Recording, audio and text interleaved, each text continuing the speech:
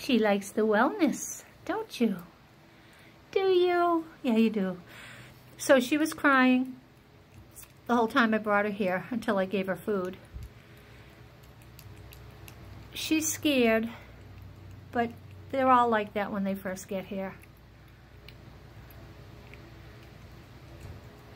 She has her little, she's in the cage, but she has her pretty little bed back there. That's my favorite blanket. I gave it to her.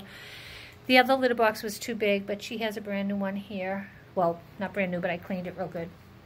So she's, I'm going to give her water and let her calm down a little bit. Hi, baby. Hi, sweetie.